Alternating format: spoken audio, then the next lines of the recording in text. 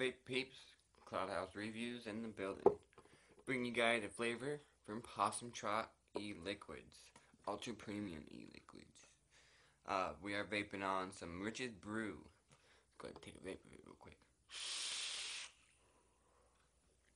Rich's Brew. This cauldron contains luscious pears dusted with chai spice, accentuated by a handful of gooey marshmallows. I think I said that, accentuated. I think that's right. I definitely taste a lot of chai spices in here, and a lot of the pear. But one of the things I'm not really getting in here is a whole lot of that marshmallow. I mean, it's really good still, but that marshmallow is not really there for me. But other than that, the pears really blend in really well with the, what is it, chai spices. I'm going to assume a chai spice is kind of like maybe a drink or something. I really like chai tea, so I like chai spices, I'm sure.